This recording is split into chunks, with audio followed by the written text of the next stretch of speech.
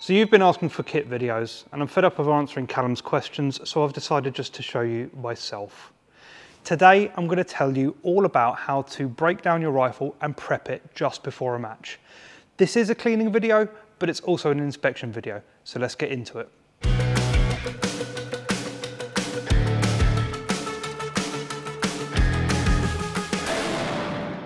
First thing to do, as always, is to check the gun is clear. So, finger well clear of the trigger, I'm going to rack it back, make a visual inspection of the chamber and the magazine well, and make sure there's nothing in there. Safety can be on or off. This is an option 3 start. The tools you're going to need for this are going to vary from gun to gun and your particular setup, but the tools I'm going to use today are some nitrile gloves, a toothbrush. I like this sort of nylon brush you can buy online. It has a single row of bristles, which is great for getting into those hard to reach areas. I have a pick, always good. I have some of these interdental brushes. These are great, and I'll show you what these are for later on. Some spray lube of your choice. This is not going to be sprayed inside the gun.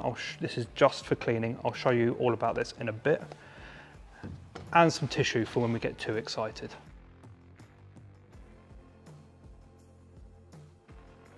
So we're satisfied the gun's clear. First thing I'm going to do on this AR-15 style rifle is separate the upper and lower.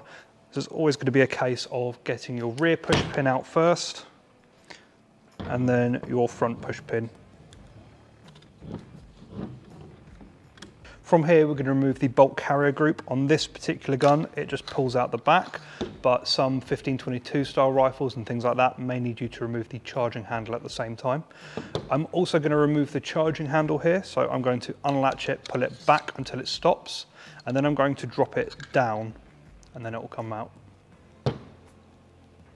Sorry to interrupt your video, but if you're really liking this content, don't forget to like and subscribe to the channel. It really helps out a bunch. We're all about bringing new people into the sport, and by growing this channel, you're helping us do that. The gun's now separated into 3 main components, ready for cleaning and inspection. Let's bring you in closer and show you how we're going to tackle these individually. With the lower, there's not too much to take a look at here. We're checking for any debris in any places we don't want it, and we're just going to be checking for any signs of wear or corrosion. We will be removing a couple of bits here just to make sure they're clean and fully functioning, but for the most part, this will stay intact. Now, this is a match prep video, so I'm not going to go too deep into taking triggers out and taking them apart. If it works, and I want it to keep on working. But what I am going to do is catch the hammer and pull the trigger to drop the hammer like so. And I'm just going to check in here for anything that might cause me concern. Make sure the sear faces are clean, there's no cracks or chips. I'm just going to take a piece of tissue here. And tissue is great for this because if there is anything cracked or chipped on there, you're going to see the tissue catch. Same with a cloth, but a cloth will tend to leave strings. This is a lot easier to work with. Just make sure the sear faces are nice and clean. Not going to do anything more than that. If you have a buffer in your rifle, then you depress this plunger here and pull your buffer out. Make sure that's clean. Anything that reciprocates, you need to make sure the tube that it goes in is clean and that the actual component is clean as well. The BetaMag adapter, I'm going to take this out. These do get quite gungy, and if you are using your last round bolt hold open, you need to take quite a lot of care to make sure that this is all clean and good to go. So, going to pop that out the bottom like that and put the lower to the side. We're pretty much done with the lower now. We're going to be focusing the rest of this on the BetaMag adapter. So once we have the BetaMag adapter out, it's time to have a look at it. We need to clean both these parts and make sure that they slide together with no catching. We need to make sure that the last round bolt hold open chip is completely clean and free of any burrs. You might need a bit of fine sandpaper if you do find a burr held up on there. A lot of the malfunctions with your gun can come from your last round bolt hold open chip sticking and locking the bolt back or dragging on the bolt. So we need to make sure that these slide up and down smoothly. So I'm going to start off by taking my brush and some of my spray oil of whatever description I like and just spray some of that onto the end of the brush. Let's just go to town on this, make sure we clean that thoroughly. What the oil will do is it'll help to loosen any dirt, and the solvents in the oil will help to break down some of this. Now, if you're staying on top of it regularly, you won't need to do much more than this. However, if you haven't cleaned your gun in a while, you'll probably need to get something a bit more aggressive, like maybe some Hoppe's number 9 in there. And then I'm just going to dry that off with tissue. Now ideally when this goes back together, this is going to go back together completely dry. We don't want to oil these parts at all. The oil will attract dust and dirt and that will cause it to stick. You can see this one's had a little bit of filing and polishing in the past. It is a requirement with these. They do build up burrs over time, so you'll need to file those down. Onto the Betamax adapter, we've got our brush loaded with a bit of oil. We're just going to scrub away at anything that we can see that's got some dirt on it. These bits up here get particularly nasty. And I'm actually going to use a pick here just to dig out some of that congealed wax that tends to build up on there. We're going to start focusing on some of the more important bits at the back here as we just brush that out of there.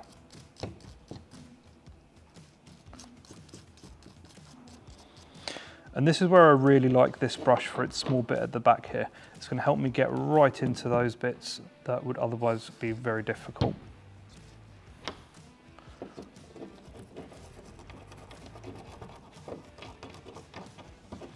And this channel here, very important, because this is where a lot of that catching and dragging can come from. Once that's all done, you can go rinse it off with some water if you like. I'm just going to wipe it dry here. Again, this is a piece that's going to go back together in the gun completely bone dry. And now whilst it might have looked dirty whilst I was brushing it, you can see that oil's doing a really good job of holding the dirt away from the part. So as I wipe it down, the majority of that just comes right off. So once these are clean, you'll notice it's not pristine, it doesn't need to be. I've just made sure that all the important parts are clean. Make sure that the chip slides up and down smoothly without catching. We'll put that to one side and we'll get onto the bolt carrier group. This is where we're going to be focusing most of our efforts. A lot of the working parts that make your gun run are in here, so we need to make sure everything is tip-top, clean and ready to go. I'm sure if you're watching this channel, you've already seen Callum's video where he shows you how to disassemble one of these, so we're going to do it in exactly the same way. First thing we're going to do is pull the bolt back, and I'm going to use my thumb to spread apart the two rails at the front, just allowing this piece to drop free. Now control the bolt because it is under spring pressure and just let it forwards so you can separate the spring, the rails, and if you have a bolt mass, you can pull that off as well. Last thing we're going to do for disassembly here is we're just going to pull this pin out, and now I'm sure you already know you can use another firing pin to do this should you have a spare, and you always should.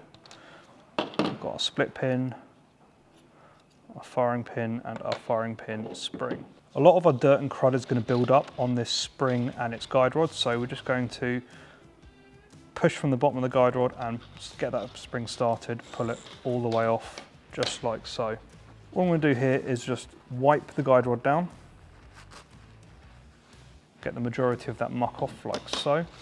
And what I like to do with the spring is put it in a tissue or a cloth like this and just give it a little bit of a roll, and you'll pull most of the rubbish off of the outside of it. Hopefully most of the rubbish off from the inside of the spring was on your guide rod and you've just cleaned that off. There we go. So let's move on to the collar at the front of the CMG kit. I'm going to take my brush and load it down with a bit of oil. It's just going to help get some of that dirt moving. And I'm going to focus a lot of my efforts here on this feed ramp at the front.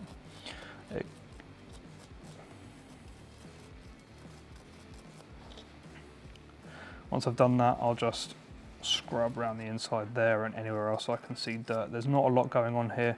Make sure that extractor slot is clear. And that's it. Dry this off and pop it to one side for now. Just make doubly sure that that feed ramp is sparkling clean if you can get it so.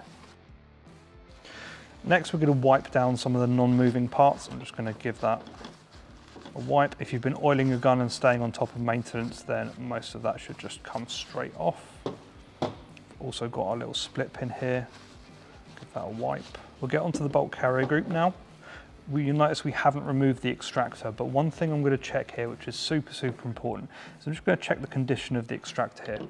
Very difficult to do whilst the gun's dirty, so we have our brush loaded down with oil. Give that a scrub, make sure to get right up inside the bolt face there.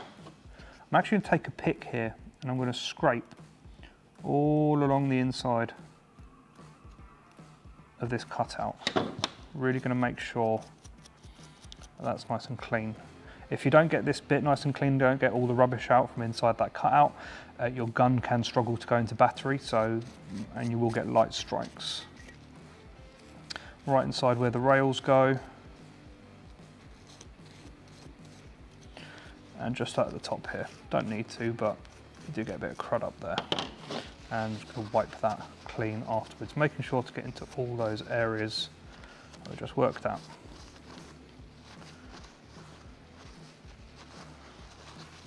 You'll notice I didn't pay much attention to the back of the bolt here. Again, this is just a pre-match clean. I'm not going to do much more than that, apart from moving on to the firing pin.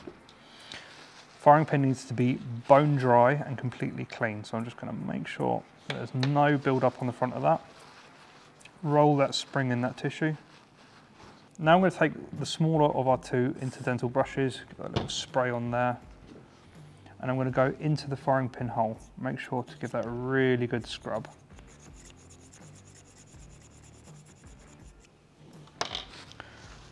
And just dry that off there.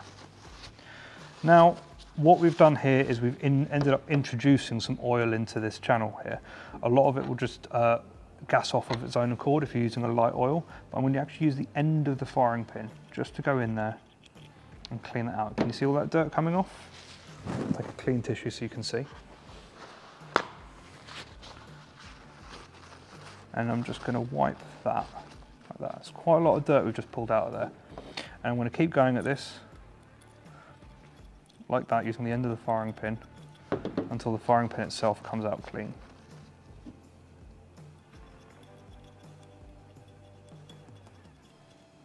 Give it a little wiggle as you go.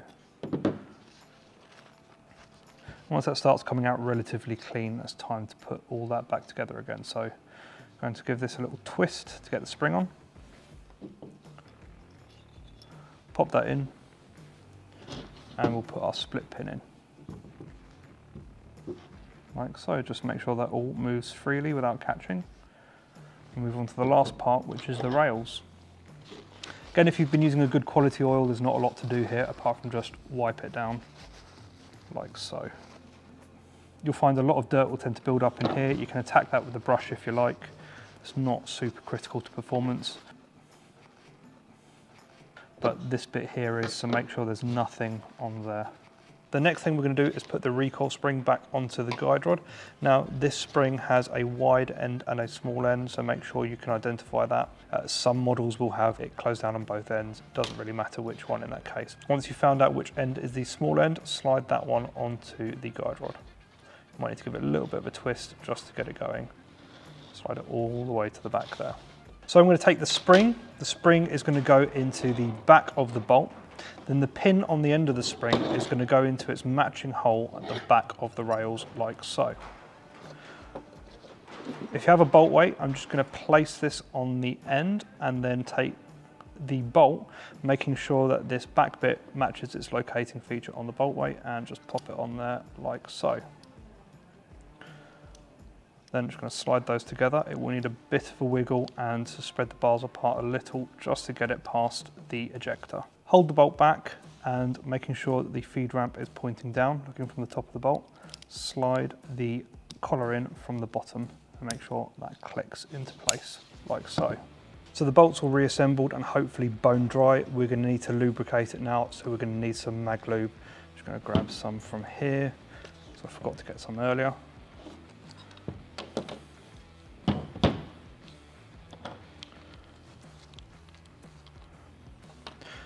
And I'm not going to put a lot of lubrication on this. I'm going to run a line down the spring here. That'll all soak in of its own accord. And I'm going to put a line along the bolt rail here.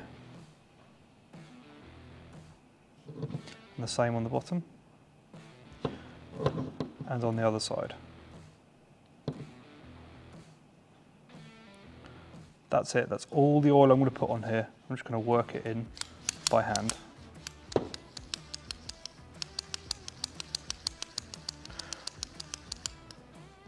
If you've got a bolt mass on, you can see it's a bit dry back here. Not a bad idea just to pop a bit more oil on there, but not too much. You don't want to give dirt anywhere to stick to. Right, that's all done. The last thing we're going to look at here is the upper. This is an often neglected part, and whilst there's not a lot to do in here, there are certainly some key areas that you need to take some care over. We've got a sprayed brush. We're going to get in there and just brush some of the gunk out of the inside, all around the back of the barrel there. And once we've done that, we're just going to take some clean tissue and clean it out. Now here's the thing, you're going to turn the tissue into a tool. We're going to take it, twist it up like so it's a bit more rigid, and that'll let us get right in behind there and pull out all that dirt we've just scrubbed away. You can go to town on your upper, but I'm not really going to. There's a lot of dirt and crud up here that you might want to get rid of, but I'm more focusing on getting it out of this area at the front here. One other thing to check is your extractor cutout. Make sure that's clean, not got any cracks or burrs. You can just see that at the breech face there.